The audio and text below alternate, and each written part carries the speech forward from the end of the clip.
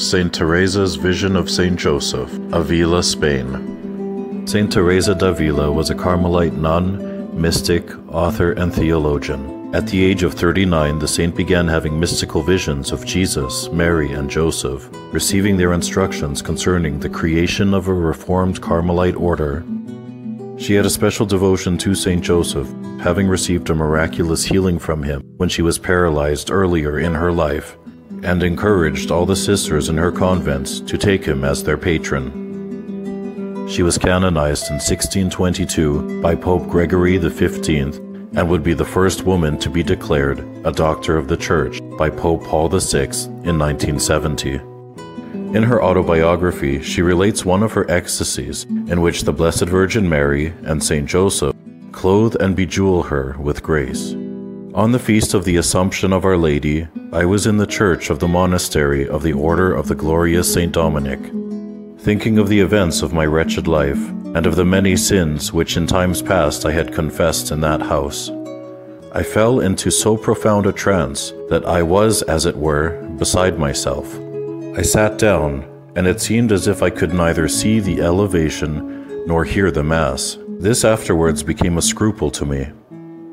I thought then, when I was in that state, that I saw myself clothed with a garment of excessive whiteness and splendor. At first, I did not see who was putting it on me.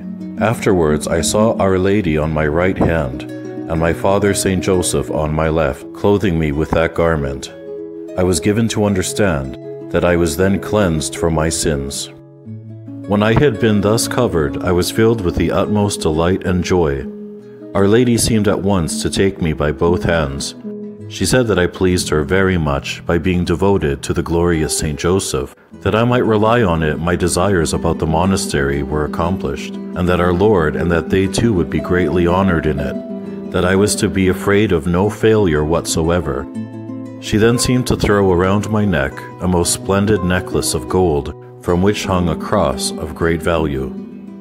The stones and gold were so different from any in this world, that there is nothing wherewith to compare them. The beauty of them is such as can be conceived by no imagination, and no understanding can find out the materials of the robe. When Our Lady and Saint Joseph had been with me for a while, I, in this greatest delight and joy, greater than I had ever had before, saw them, so it seemed, ascend to heaven, attended by a great multitude of angels. Saint Joseph of Avila, pray for us. San José de Agreda, ruega por nosotros.